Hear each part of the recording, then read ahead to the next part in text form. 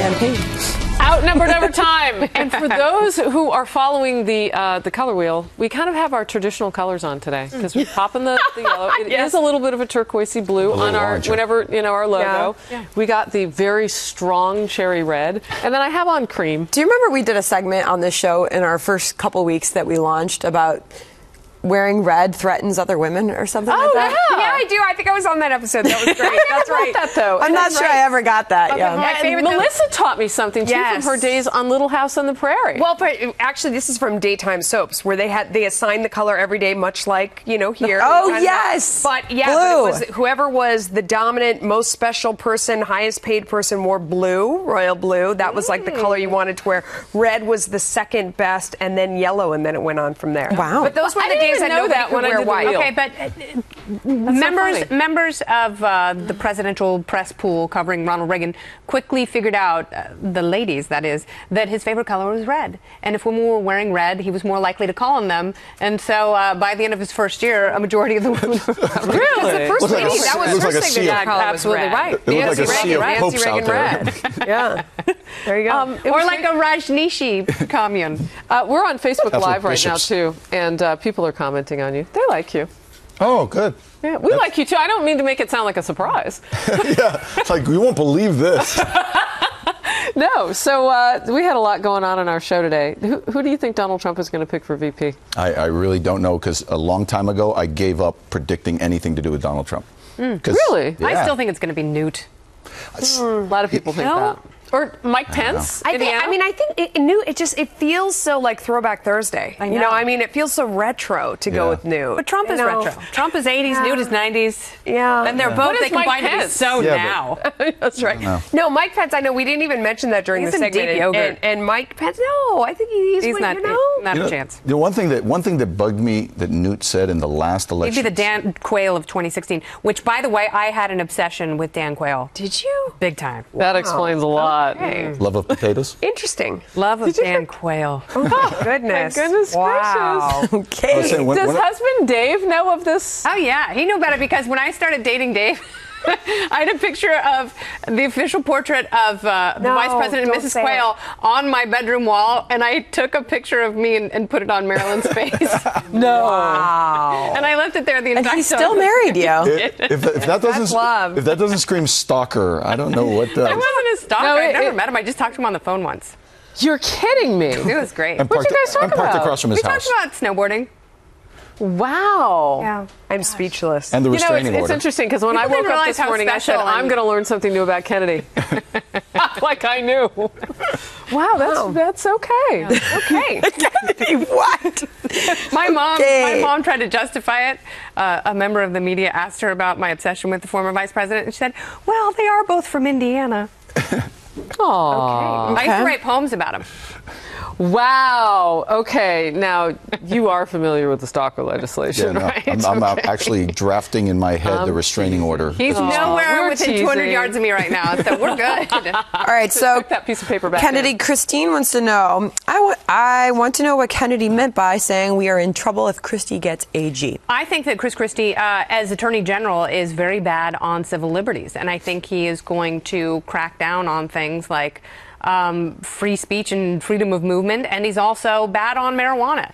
He has said that if he ever ascends to any sort of federal prosecutorial level, that he will certainly prosecute the marijuana federal laws, because it is still a highly scheduled and very illegal drug, although a critical mass of states have decided that either recreational or medical marijuana is appropriate. And since you bring that up, I wanted to make a point about medical marijuana. I read an article by the biggest grower of medical marijuana in the country, and he said he had grown a strain that had all of the cannabinoids, so it was great medicinally, and it had zero THC, so you couldn't get high, but you got all the health benefits. He said, I can't give it away.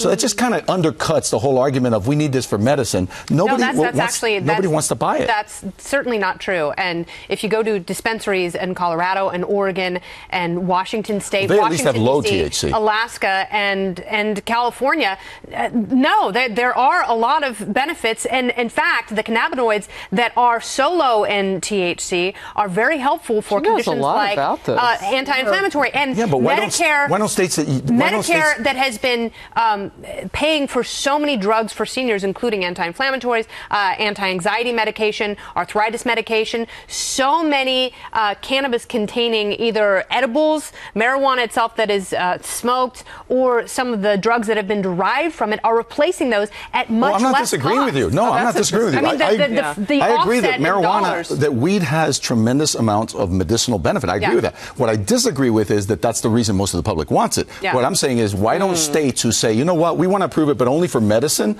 just approve the strain that doesn't have THC?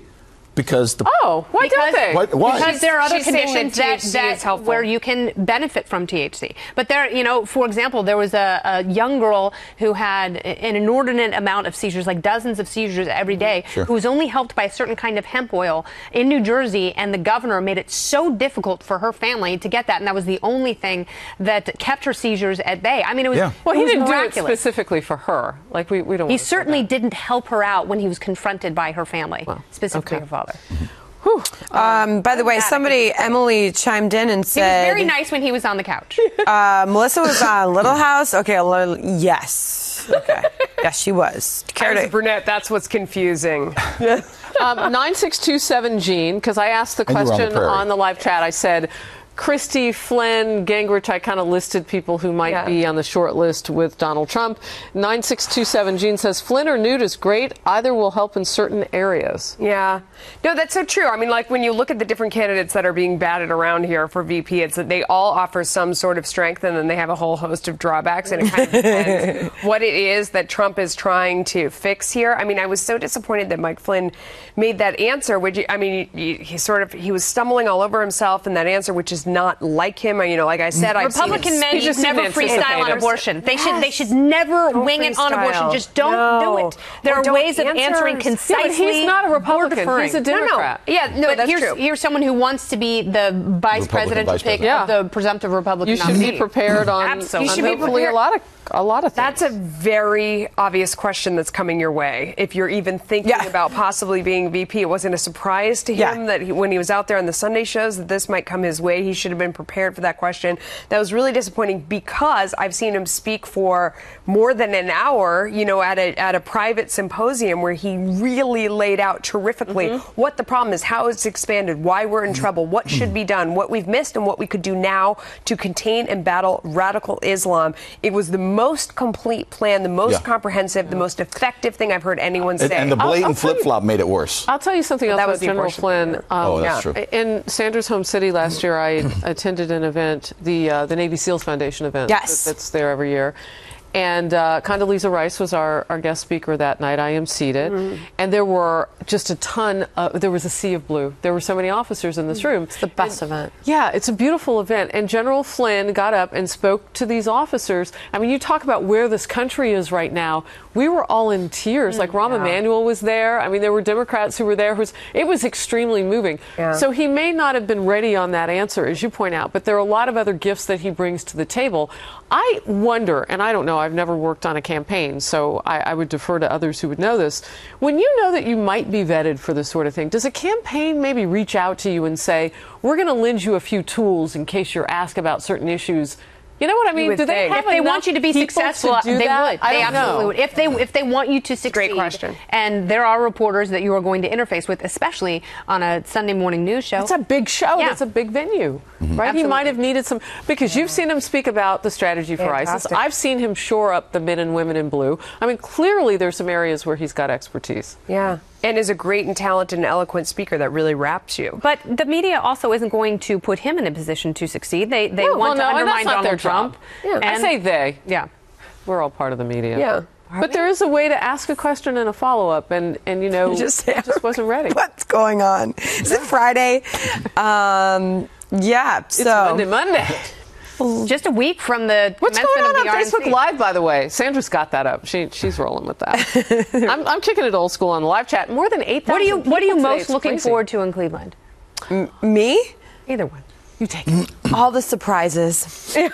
Because aren't there going to be so many? A lot of surprises. Yeah, there Yeah. are. Does the shooting in Dallas give you any pause? Does it make So you yeah, wonder? you mean security measures? And I talked to the guy orchestrating it all this morning, and he made a very interesting point after the attacks that we've seen at airports recently around the world, how they're attacking outside of secured areas. Well, that concerns me about the unsecured areas outside of the stadium and things like that. And so they're obviously bringing in extra. I mean, they're bringing in local police from all over the state to help them out with this. It's a huge effort. 50,000 people are expected in Cleveland. So one thing that my dad, the military guy, said was pack your PC, watch your six. It's not time for political correctness. If you see something, do something. Or run. Stand up and shout. Well, do something. Right. Right. I'm looking forward to just going and seeing the great city of Cleveland that sits on that beautiful lake. Yeah. It's gonna be... Good luck if you see any of it. No, I'm just joking. She's so optimistic. Great to have you. Always fun. Come Thank back you. anytime. Thanks for bringing the sunshine. Thanks, Judge. Usually when he comes from Florida, he brings rain. I don't know how that happens. I'm remembered for tomorrow. that. That's the one thing I'm remembered for. You don't think I'm going to get outside, huh?